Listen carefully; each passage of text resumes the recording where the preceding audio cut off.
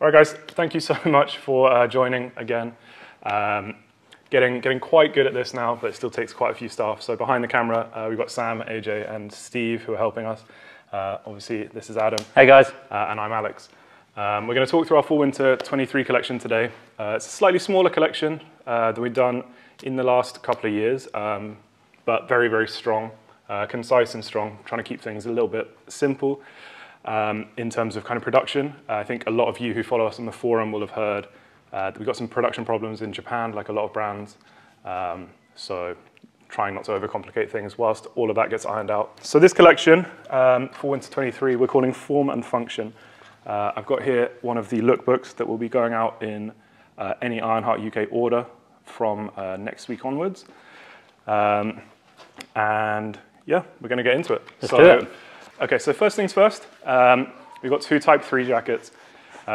We have kind of pivoted towards mainly doing modified Type 3 jackets recently. Modified is where we add the hand pockets, the side hand pockets. In order to add those, we add a little bit of extra length to the body, which is kind of preferred in a lot of senses, but we have been getting a lot of requests to do a slightly shorter body, more traditional Type 3. So we've done that with these two. This fabric is a 12-ounce whipcord. It's quite a vintage fabric. It looks almost corduroy-like. Hopefully you can see that nicely on the close-up Adam's giving you at the moment. We're doing it in two colors, the khaki, which is at the front now, and the olive, which is to my right, I guess, to your left. And now we're moving into kind of military and heavy jackets. So first things first, we've got two lined M65 jackets. These are both nylon lined. It's a removable liner that we have in there. Buttons into the jacket in several places, into the sleeves as well. So this is probably slightly warmer than the heavy sateen M65 jacket that has kind of become a core for winter piece for us. Although probably slightly less water resistant, definitely warmer. And I guess a bit more versatile because you could take that liner out and wear it in the spring or in the early fall as well. So this go for it. Is the liner here. Obviously, it's the way it sits in the sleeves. The sleeves are going to be slightly shorter, but that's what the liner looks like out. Next up, I'll grab quickly, if you want to grab the next thing, is just that heavy sateen M65. We're going to do this in olive, obviously this is the olive, and also in black again. Like I said, this has kind of become one of our core pieces, one of the things we're most known for in the fall winter. So we're going to keep doing that, as well as the new ones. Next up, we've got a rerun of the M51 jacket, which we did in olive. For this year, we're going to do it in black only this year. So just a new color to a jacket that we've done before. Quite lightweight. Again, it has that nylon liner inside, so it can be worn in the colder weather. Lining can be removed for slightly milder days. Water resistant. The kind of fishtail pops up on the inside if you don't like the long tails. Lots of different areas that you can adjust the fit with drawstrings and toggles. So we've got a new pattern for this season, which we're really excited about. This is an A2 deck jacket. The one that Adam's got here is a cotton serge outer, and then it's lined with wool. Really, really nice kind of mix up to the N1 that we've been doing for the last few years and continue to do. Yeah, super. Try that one on for the fit. Yeah, super excited about this one. So it's an 11-ounce cotton serge.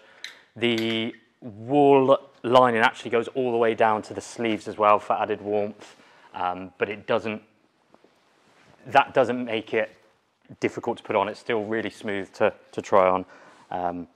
Yeah, this got a lot of love when we were showing it to the retailers, and a lot of love in the office here so far. Got some cinches on the side to adjust the fit if you like. Slightly contrasting, which is traditional. Any pockets? No pockets. This is, yeah. I think the thing that I'm most excited about jacket-wise is this A2. First time we've done it. Same pattern. This is in whipcord, in our 12-ounce, 11-ounce, 12-ounce? 12-ounce, yeah. 12-ounce olive whipcord. Again, contrast. Cinches at the waist. Otherwise, same pattern. Yeah, AJ? Is this coming in any other colours or just olive? Just this colour. Sorry, the question was, is this coming in any other colours? No. The A2 is coming in the two colours that we showed you, the olive serge and the olive whipcord. You probably noticed that the serge is a slightly lighter. Yeah, do you want to do it side by side? And Steve, you had a question? Yes, did we say there was no inside pockets? There are no inside chest pockets on either of the A2 jackets, no. So this is the serge, this is the whipcord. So hopefully you can see a slight difference in colour tone there. Moving on to the more traditional Ironheart deck jacket, this is obviously an N1. I think most people now watching this will be familiar with our N1 jacket. I'll run through the details really quickly for those of you who aren't. So D pockets, although this isn't stitched, this is the the oiled version. We'll show you the non-oiled version shortly. Heavy whipcord outer. We've got an interlining in between that whipcord and the alpaca lining for added windproofing and water resistance. Obviously not a waterproof jacket. It doesn't have a hood and it's lined with fur, but it is water resistant. On the back, we've got waist cinches. On this oiled version, they come as standard with a drawstring to adjust the fit at the waist. On the non-oiled ones, they come with if you buy one from us, we can install a paracord drawstring for you, but they don't come with them as standard.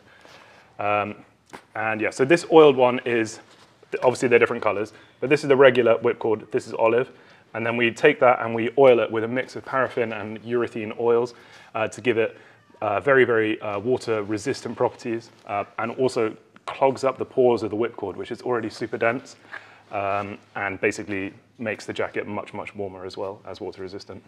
Yeah, sort of brings it to around about a 14 ounce as opposed to a 12 ounce. And as Alex mentioned, without the stitching on the D pockets here, it gives it a little bit more of a sleeker finish as opposed to the traditional M1 deck jacket, along with the darker alpaca lining as well. So in the oiled one this year, we're going to be doing black and olive. And in the non-oiled, we're going to be doing olive, which is this one, and khaki, which is slightly lighter, but similar-ish color. So moving into technical, we've got 3 technical jackets. This is our Primaloft Riders jacket. We've done a version of this every year for as long as I can remember. This one is very, very slightly different to the past, most recent version. We've taken off the chest pockets. So we had zip chest pockets on the past version. And then we've also added the top entry, really big, comfortable lined pockets that we've had on a number of other technical jackets. We put them onto this. Just so if you've got gloves on or if it's really cold, you can easily slot your hands in the pockets. Otherwise, no changes. Very washable, very warm, very quick to dry after you've washed it or after you've been rained on. Really, really versatile, kind of middle layer in the winter. Yeah, always super popular. Everyone in the office loves it. And with the addition of this micro suede lining, it's really, really comfortable. Keeps your hands nice and warm as well. So we're rerunning our Primaloft Street Parker. Sorry, that's my train of thought.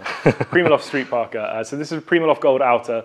It's got the slightly heavier than before last fall winter Primaloft lining. Probably less water resistant than some of the other jackets, but it's probably a step up in warmth to the Riders jacket that we showed you just a second ago. Also probably much softer as well, the hand feel, right? Yeah, really nice, soft. Almost and it has a hood, which is obviously a pretty significant difference. It still is water resistant, but this fabric isn't made to be waterproof.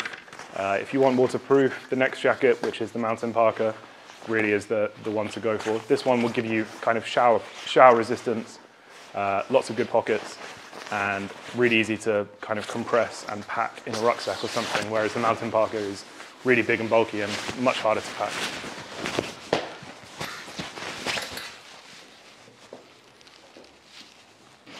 So this is the Mountain Parker. So this is, this is Event outer, really, really heavy duty Primaloft Gold lining. So this is, Event is a waterproof material. So this is the only jacket on the lineup which is actually waterproof. It's significantly warmer than anything else of the technical series. It is, as Adam corrected me earlier, warmer than the N1 deck jacket. It is, however, modern and technical, and the fabric is surprisingly clever in the way that it kind of breathes. So if you're wearing it and you get a bit too hot, it does let out that sweat and kind of body warmth a lot better than something like an oil deck jacket. So on the coldest of cold days, this is the warmest jacket we do. but on a slightly more mild day, you won't get as overheated in this as you may do in one of the more traditional jackets. Really, really, really good jacket. I think underappreciated. A lot of people may look to another brand for this sort of product. This is by far the best kind of version of one of these heavy snow skiing jackets that I've ever seen. Yeah. Really, really special piece. Okay, let's get into leather. So first things first, we've got a sample that's not with us at the moment, which is a black leather Type 3 vest. That's chrome tanned. Everything else leather-wise we're about to show you is vegetable tanned. Full details of all of these products are going to be up on the Ironheart website, Ironheart forum, later this afternoon, so you can check that out, including the vest. But for now, we're going to talk about the jackets. So first up, we've got two asymmetrical, somewhat asymmetrical riders jackets. So we've got a blue and a black, vegetable tanned leather. They're both T-core, so they'll age very nicely over time. Do you want me to hold them? Oh, yeah, thank you, mate. The leather is from Himeji. A lot of our leather is from Himeji, one of the smallest tanning towns in Japan.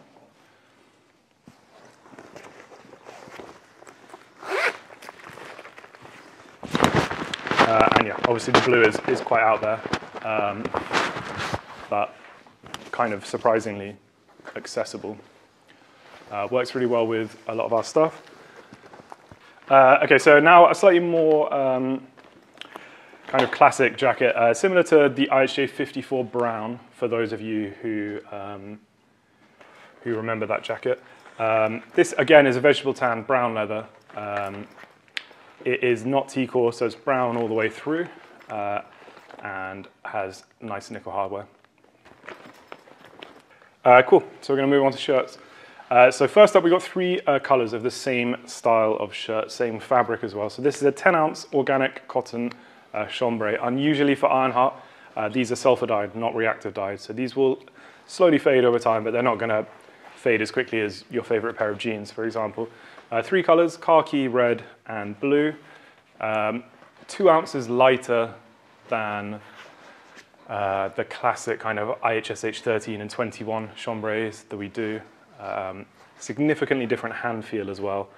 These feel heavier than 10 ounces, but they also feel different to the 12-ounce heavy chambray that we do already.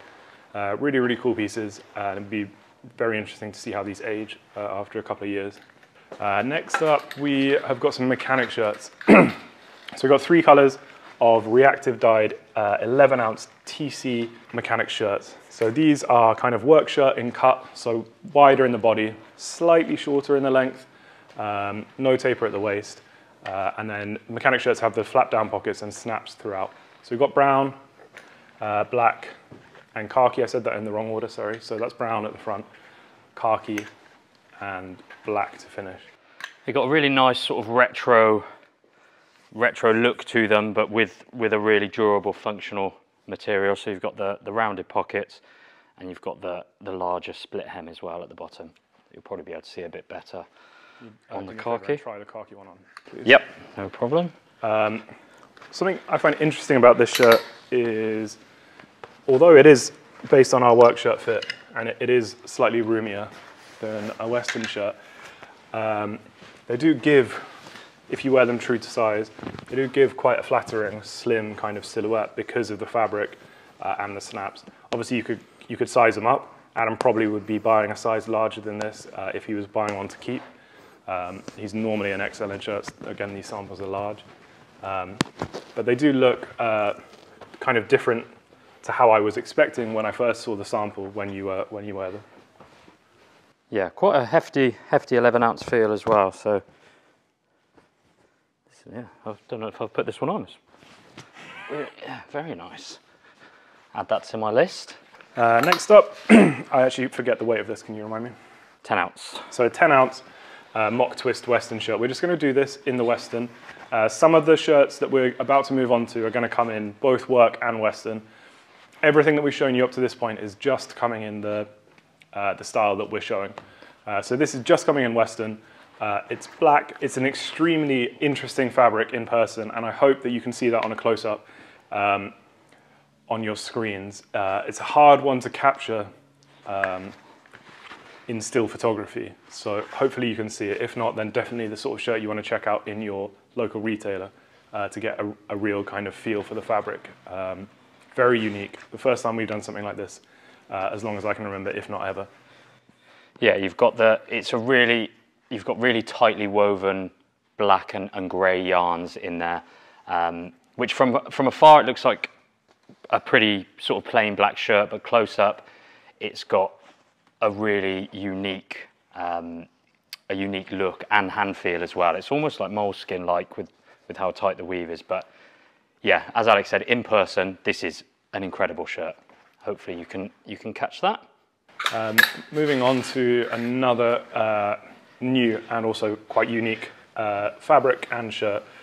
So this one I actually think is the first one where we're doing two different styles. So this is a sawtooth western, obviously, as you can see. We're also going to do a work shirt in this fabric.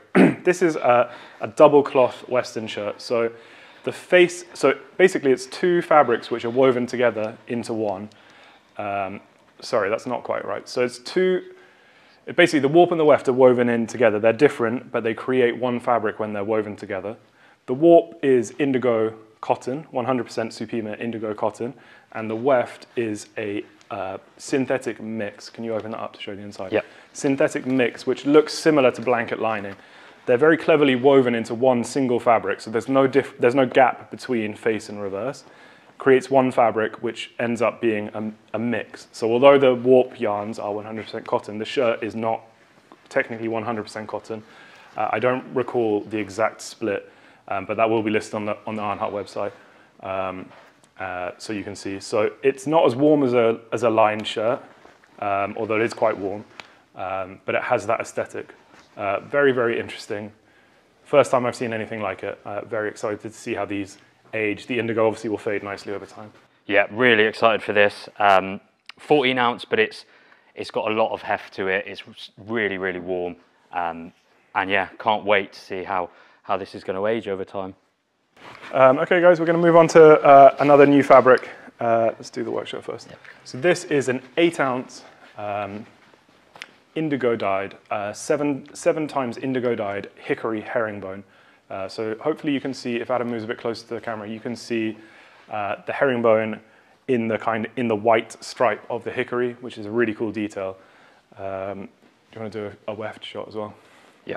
The weft of this fabric is really, really amazing. Quite like the idea of doing a shirt reverse out, so you can see that on the outside, but Haraki said it wouldn't work from a aesthetic point of view because of the way that the indigo dipping works and how that would kind of fade the wrong way out, basically. So we're going to do that in work shirt, which Adam just showed you. We're also going to do a sawtooth western. So sawtooth, just the double jagged pockets on the western flaps rather than the single snap. So like what Alex was saying in terms of the 7 times indigo dyed, jeans are normally indigo dyed 10 times. So hence why that we're expecting the indigo to fade a lot, really quickly. It's also woven on a dobby loom, so you've got that really great character and an even hand as well. Okay, so next up we've got some UHFs. You're probably bored of my voice, so I'm going to let Adam talk to you about the UHFs that we're doing this year.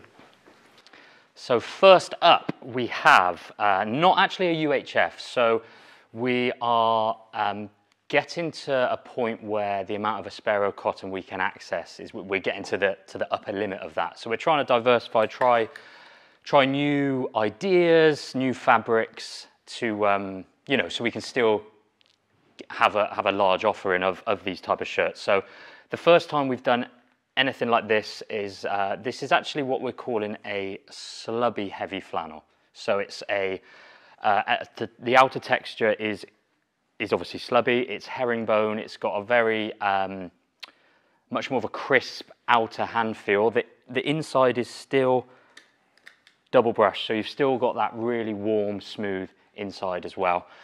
So this is the only slubby heavy flannel in the collection in this grey colourway. I forgot to mention we will be doing all of these in work and western as usual. Yeah, really excited about this. If you give a nice little close-up, hopefully you guys can pick up the kind of slubby nature of the fabric. It's much hairier than a normal flannel shirt.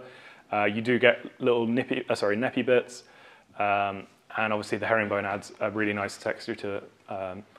Really, really cool shirt. Probably got the best feedback from all the retailers that we've shown it to so far, so we're excited to see how these do. Our UHFs are always warm and rugged, but the exterior of this makes it feel a little bit more rugged and a little bit more hard wearing as well. Thank you. Next up, we have this blue tartan check, again available in Western and work shirts. Same 12-ounce Aspero cotton that most of you will be familiar with the single brushed on the outside, double brushed on the inside.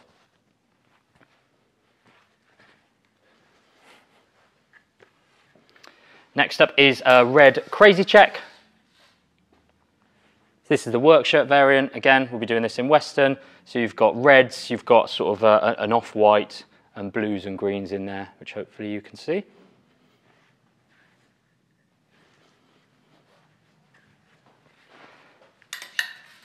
A nice brown and yellow colorway. We're calling this the brown check. Again, all these and the rest of the ones I'm showing you are 12-ounce Aspero cotton. Yes, AJ? Are these the same weight as the slubby UHF we saw at the beginning? The question was, are these the same weight as the slubby heavy flannel? Yes, they're all a 12-ounce. And lastly, we have two ombre check flannels. So we've got this green colorway, and we're also doing it in red, where you've got blues throughout as well. Love these ombre colorways. They got a lot of love during the collections as well. All of these will be online with full product photos. So don't worry if you missed them right now. You can watch this video again. You can also go onto ironheart.co.uk or the Ironheart forum and see lots of photos. This is the slubby heavy flannel in red and grey and black and white. This is the blue, green, yellow and white check UHF. Red, green, blue and cream crazy check. Brown and yellow UPS check. That's not the official name. Two ombre checks. We've got a green, a brown and blue, and a red, blue and black ombre check. No jeans in the collection, no trousers in the collection. As I've said a couple of times now, we've got big issues with production in certain areas. So obviously, for any brand, keeping new things coming is really important, but also for a brand that is famous for making its jeans, doing anything that would harm the production of our core jeans would be really stupid. So we are just paring back what we do. We've got a streamlined collection of new things, and we are focusing on getting our core production up to the level it needs to be to meet the demand that's out there. We're not going to be looking to add crazy new denims or anything in the short term. Hopefully we can get these problems fixed soon enough, and then we'll be back to doing new denims and stuff as part of the collections. We've got new fabrics coming all the time, but just specifically this collection is going to be tops only, and lots of jeans that you've not been able to get hold of recently will be hitting the website throughout fall winter, but they're not technically part of this collection. And then last thing, guys, we've got a couple of sweatshirts. So let's do this one first. So this is stand-up collar, kind of hybrid between a shirt and a hoodless hoodie, if that makes sense. Snap-down pockets, side pockets like you'd get on a hoodie. The collar could be stood up or also rolled down. Really cool, interesting, new style for us. So excited about this one. That's plain, obviously, front and back. And then last thing in the collection, we've got a big printed hoodie. So Ironheart chest print and a large motorcycle-centric back print. We're just going to be offering that in the zip hoodie and only in black, not in a pull-on. So those of you who have tried our 14-ounce loop wheel sweats before, they are just really, really heavy, really comfortable, really warm. Every time I pick mine up, I think I've left a t-shirt in there. And the one that Alex was showing, I'm super, super excited about this. I just think it's that perfect hybrid between smart and casual. You can dress it up with the collar down and done up, or it can also be casual with open and more of obviously a hoodie sweatshirt kind of thing. Okay, thank you guys very much. Like I said, any more questions, find us on the forum or on email, live chat, whatever. Instagram, any method that you choose, we will answer your questions about any of this or anything else. Thank you very much for watching, and we'll see you probably in 6 months for the next one. Thank you so much, guys.